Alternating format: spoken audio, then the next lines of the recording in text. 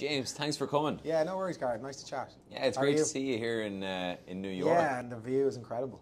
It is. Yeah. We picked a special point. Yeah. This is our Very office. impressive. Very impressive. It's obviously an inspiring view here, but how does it feel to be in New York? Yeah, I've been back and forth a lot over the last couple of months, so it's I think you'd share that sentiment that it's a really energizing place to be an entrepreneur. Yeah. To try and build a business over here, you just have such a there's just an energy and a dynamism that I really enjoy personally, and I think any entrepreneur who comes here could only be but inspired 100%. by the buzz. The buzz. Yeah, it's hard to kind of. Yeah, it's just something. It's a feeling. Okay, you walk down the street and you get it. You know. So after a week being here, is it giving you more life to come back or? Totally. Yeah.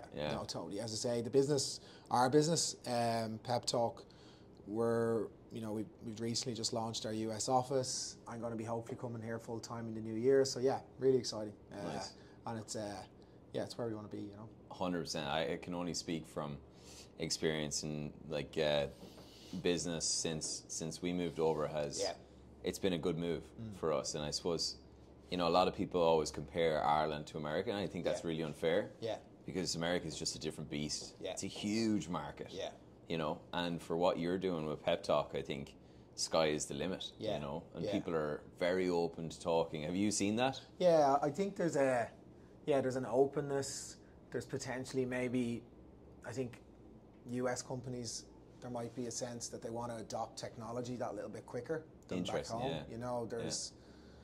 There's maybe just a level of autonomy or a level of innovation that might happen over here that you mightn't see to the same degree at home. But also just the sheer volume of companies, Gareth. I think in Ireland, in terms of what we do, there's only I think it's roughly over 100 companies with more than 1,000 employees. Yeah. So if you play that out for a company like us, and we want to sell into companies of scale and size, ultimately, this is where we need to be. This is where the market is, and we're lucky enough already to be working with companies such as Northern Trust, Verizon, Global Payments, all of which have big presences here. So yeah, love that. It's exciting to be able to connect up with them on the ground here as well. So for me, leading it out, it's exciting to have those existing customers that we can expand into and develop relationships with over here.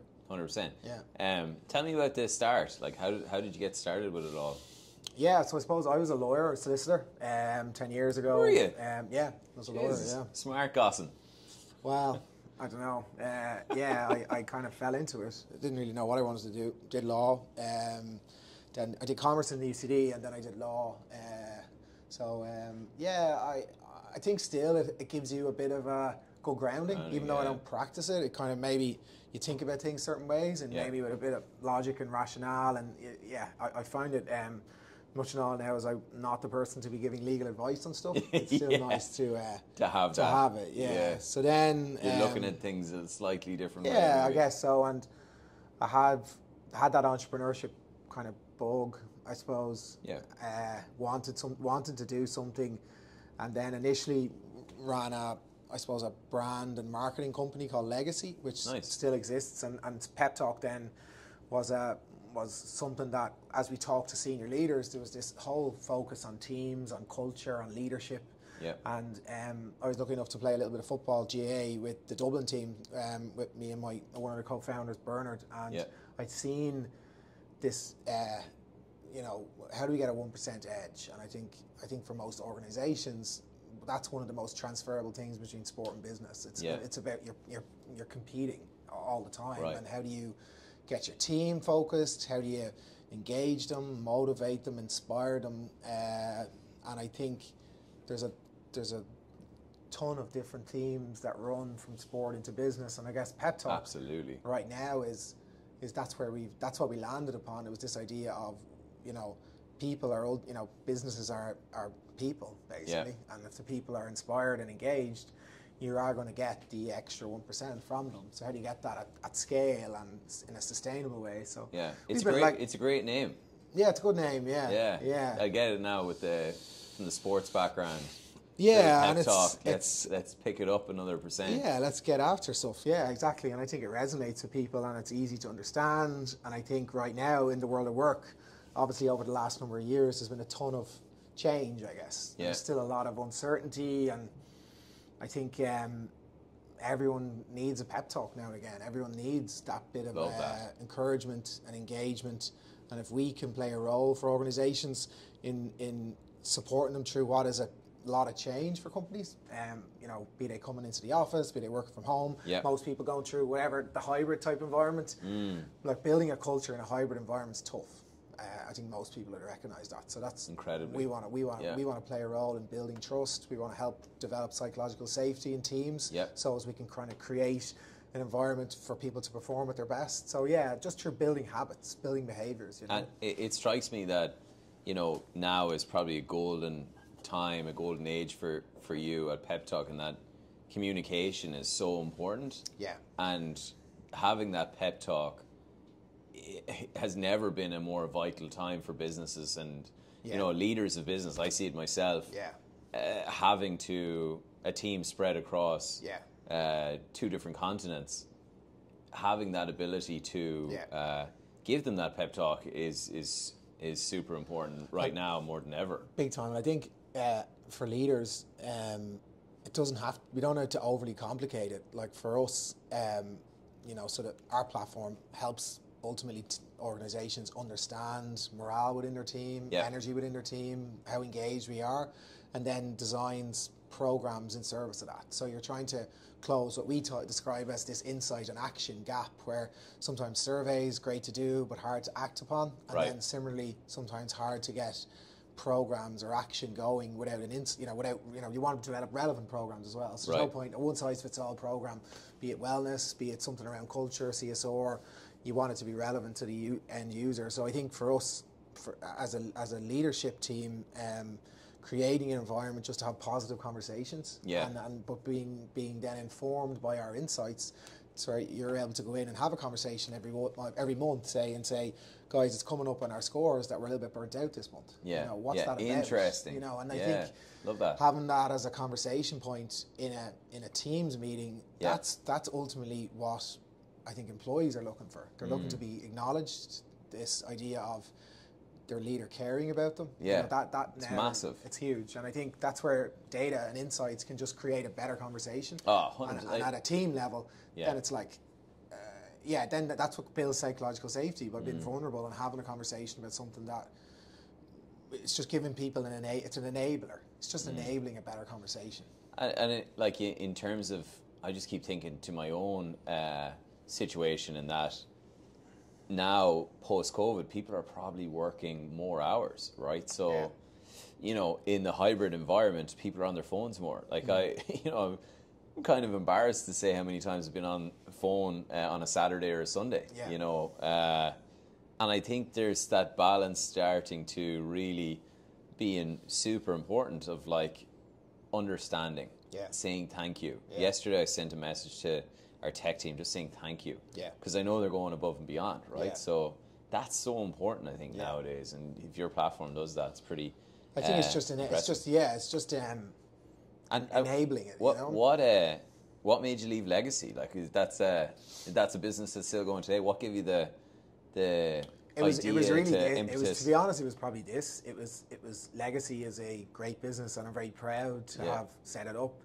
But it probably doesn't have because it's not ultimately a software platform. It's harder to scale. And you I wanted think myself and Bernard wanted impact. Something that was bigger and more global. And you know, this is what we're here for, really. This type of view, coming after the business over here. So it was nothing. It was nothing against Legacy. The global business. It was a global. Ultimately, it was to build a global business, and obviously trying to underpin that with technology, which I think I met you a few years ago, right, in your Crust days, and I know that was probably something we shared. That idea that this is great, but there's probably something bigger and better. Yeah, my last business, we shared that we both had left a business to start this, and the food business, and leaving the food business to, you know, the reasons why, where technology is changing the way everybody lives, and the global impact capability is enormous. And like, I get very excited to see yourself here, sitting here looking at this, you know, when we were sitting in a coffee shop in Dublin, having a cup of coffee, talking about our big ambition. Yeah. You know, so Like it's fantastic. I'm seeing more and more like post-COVID. There's entrepreneurs in Ireland, especially, are looking, and I think across the world are seeing new opportunities to expand globally. Yeah, it's being able to sell online now through Zoom has opened this doorway to people to just go after the big markets, hasn't it? Yeah, totally. And I think you, Gareth, in particular, are a great connector of entrepreneurs in Ireland. You've done a great job in bringing that community together. Cheers. So I wouldn't underestimate the value in having an ecosystem of people who can go on the journey with you. I think that's really important, because let's be honest, neither of us have all the answers here. You're trying to figure it out, and you're making mistakes, and you're learning and growing. And I think by having that group of people who you can bounce a ball at is important. Have a pep talk with. Yeah, exactly. We had people always ask me, the connecting piece, and one of the things that drives me is, like, I get energy from hanging out with other people like yourself. Yeah. And I always found it interesting in Ireland, specifically Ireland, because that's where we grew up, I suppose. It's a very competitive mindset early days for entrepreneurs. It was like, trying to compete with each other. Yeah. And for me, I never actually saw that. Maybe because my mum is American. I had this, like, why are we competing with each other here on this small island? Like, the world is a globe, like, it's huge. And I never, I never had that competitive mindset with other entrepreneurs. It was always like, how can we help each other get the big cheese, which is the global business, and help each other up. And one of my icons is Michael Dell, and when he went IPO, like 1,000+ employees became very wealthy overnight, and that's, to me, exactly what it takes a village to build these businesses. And I'd love to see lots of people do really well. It goes for, like, people like yourself and other entrepreneurs who, if we can all help each other, there's a better chance of us. Because there's always learnings, and some of it can be really practical things, but on the money. And for me, like, I love seeing other entrepreneurs succeed.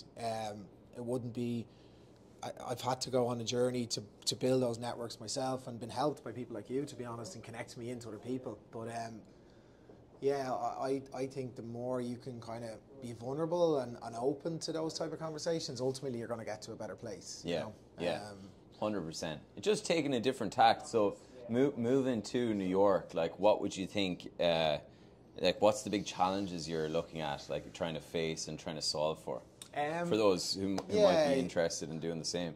Like, I think, so I suppose while I'm CEOing Peptalk, I'm also a dad and 2 young kids and a wife, and I suppose some of the challenges are very kind of just personal in terms of figuring out all those things. And I think it's really important to get that stuff sorted in the right way, because I don't think any business is going to succeed unless you have the right setup in terms of your own lifestyle. So I think that's really important. And then for me, listen, as I say, we're lucky enough to have some US customers already, so we're looking to grow them. The challenge is, I suppose, then going from them and building out the next 10 customers. So on the ground, I'm the first person here planting the flag, but we'll be supported by the team in Ireland. The likelihood will be we'll start hiring here on the ground in the next 6 months as well, which is quite exciting. So I suppose getting that kind of, and I think, to be honest, like, just being managing your expectations about what you can achieve within the first 6 months. Like, even that's kind of what I was curious when I asked you, what did that first 6 months look like? Because I think you can... It's chaos. It's and it's look, let's be honest, it's a marathon. It's not a sprint. You can't, like, I think there's this piece, I'm here, I just got to run around all day, every day, and it's not sustainable, and you'll burn yourself out. So I do think that's what I was curious, in particular for you, because I think it's a similar path. Like, that first 6 months, what did that... Maybe even I might ask you that question, like, what was that, reflecting back now, did you feel that it was just a bit of a whirlwind, or would you do things differently? Absolute whirlwind. Like, I would say the biggest challenge is the unknown, right? We're coming from a base of Ireland where you're familiar with everything, every street corner, nearly every second person, and you're only 2 phone calls away from connecting with anyone. So it's and there's a huge support base, and I suppose you don't have that as much in New York now. I was able to call on, like, there's a great Irish network here, so that was very helpful. There's an Irish network in New York people can look up as well. Okay. But for me, honestly, I got great advice on this early on where I was told basically, look, your job is chaotic enough. Yeah. Your base has to be stable. Yeah. Because if you have both variables, your brain can't deal with so many moving plates for very long. Yeah. 1-2 weeks is fine. After that, you need that like routine of going to the gym to set steady you. You won't deliver for the business, I guess. Will you? 100%. Yeah. So what we did early on was, like, I picked a location, downtown New York, and basically said, this is where I'm going to be, right? Yeah. And I'll tell you, I just picked the New York Stock Exchange because I have a vision of going public in America. Nice. So I said I'm going to literally get as close to that as possible. And thankfully, making an easy trip. Yeah. You know, the world works in mysterious ways. I literally moved into a building next door to the New York Stock Exchange. Got a great deal, COVID deal. They don't exist anymore. But when I moved over, New York was still just coming towards the end of the COVID saga, and rents were cheaper. I picked a location and then went all in to make it happen. Great. There's a few cool things, like you have to build credit in New York to get it. So I've been told. But there's tips like if you go to guarantours.com, you can, as a immigrant, you can basically say, you cover my credit. So you pay like £1,000 or 2,000, depending on your rent. You pay them, and then they give you the credit of backing, basically. So you can get past these hurdles.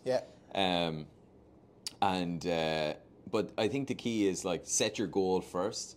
And say, here's where I'm going to be. Here's where I want to be, and then you'll make it happen. You know, you're a driven guy. You're going to make it happen. I think many of the things, the challenges right now are, you know, rent being higher. I think it's a mindset change. So people say, how much are you paying in rent? You know, rent is not is ridiculous in New York. So you're going to end up paying higher than anywhere else in the world. But the chance of you meeting other entrepreneurs or investors or clients is just enormous. Like, before we just chatted, we met 2 other entrepreneurs who just raised money here in New York, both Canadians. And, you know, those random meetings could lead into an introduction to their investors or their clients. And that sort of stuff and proximity doesn't happen if you're in the middle of, you know, I don't even want to say, but if you're in the middle of nowhere, basically, it's very hard to get that. So you're paying extra, you're paying a premium, but you're in the mix. Totally, and I think you bring that even in the short time I've been here, you're exposed to a level of innovation, and when you meet other entrepreneurs, you meet business leaders, they're on that same wavelength. 100%. And you can benefit from that and carry that dynamism and innovation then into whatever, you know, I want to kind of bring that back to my business and bring that energy and bring that innovation and just that can-do attitude. And I think, so I think being here allows you to kind of just raise the standard, and then obviously bring that, whether I'm going then traveling around the US, I think it gives me, I'm hooked into a really strong hub here from an innovation perspective, which is really, from my perspective, I want to be able to go to our customers and new business leaders and talk about what's right at the cutting edge of that area. And I think being here gives you exposure to a level of thought that is very exciting. Being Irish gives us such a huge advantage. Like, I can't stress this enough, but, you know, every single Zoom call, it's like, oh, where's you? You know, you're from Ireland. Oh, brilliant! And you know, and every big client as well wants to come to Ireland. Gives you an upsell opportunity. You know.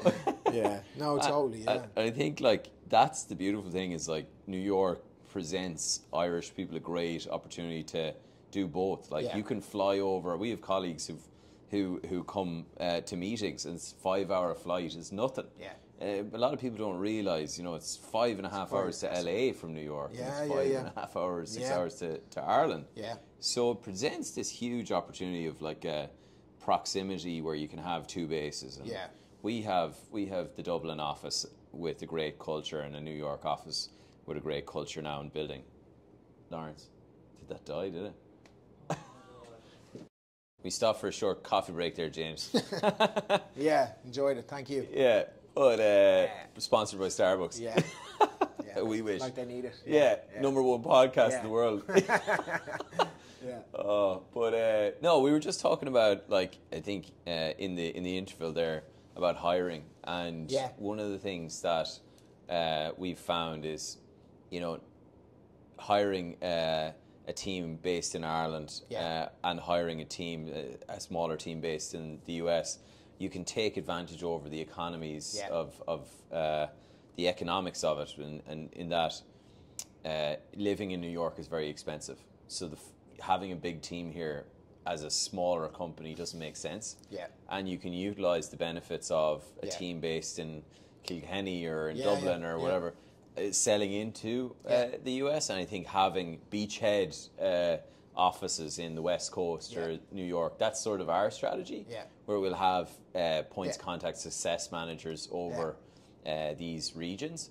But actually in the sales team, people love talking to Irish people, and I think like there's no loss in having a team based in Europe and in I think Ireland. as well, I'm sure you found this, it's nice for companies of our size that those kind of employees who are there early in, they carry your culture and they carry the standards. So it's great to be able to give them. It's very exciting, to your point, like, you know, the New York office and the opportunity for your existing team to be part of that journey and potentially come over. I mean, I think that's very exciting as well. So certainly for us, I was just curious how you found the hiring and talent kind of stuff over here, you know?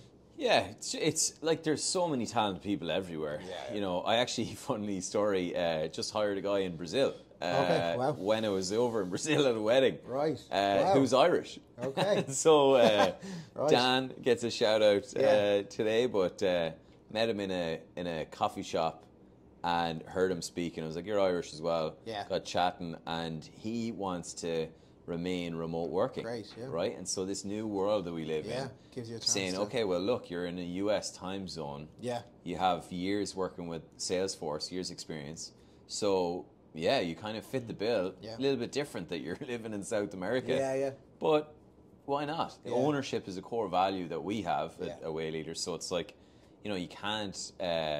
you got to trust that people are going to give their all, you know. And if they're going around, farting around doing something else, I mean, it's going to be found out eventually. Big time. And then, you know what, it didn't work out. But you kind of, I believe anyway, have to have that level of ownership in this day and age and hire people who have that. That comes back to what we talk about a lot in Peptalk. It's like trust. Ultimately, you got to trust. And if you trust, and it goes both ways, then, as you say, the talent pool that you can potentially access is huge, because you're prepared to.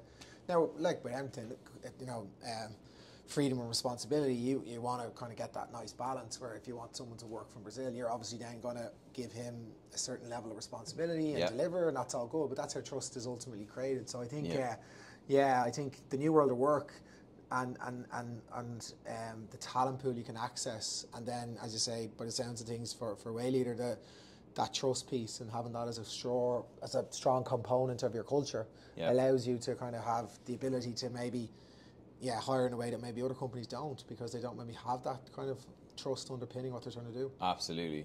Well, James, time's up. Yeah. It's thanks for a quick chat. I love it again. I love the view. Amazing. Yeah. It's been a pleasure, man. All right, cheers. Yeah. Thank you. All right. Good to see you, man. Yeah, that was great. Yeah. What's the plan for the rest of the day?